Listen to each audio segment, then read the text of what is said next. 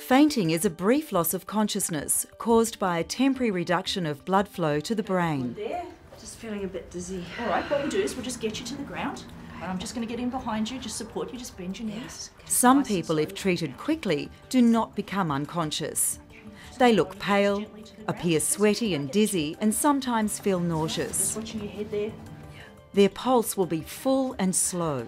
To manage this conscious casualty, lie them down on their back and raise the legs for 5 to 10 minutes. Do we need to call an ambulance? Let's just give her a few minutes and then we'll see how we're feeling.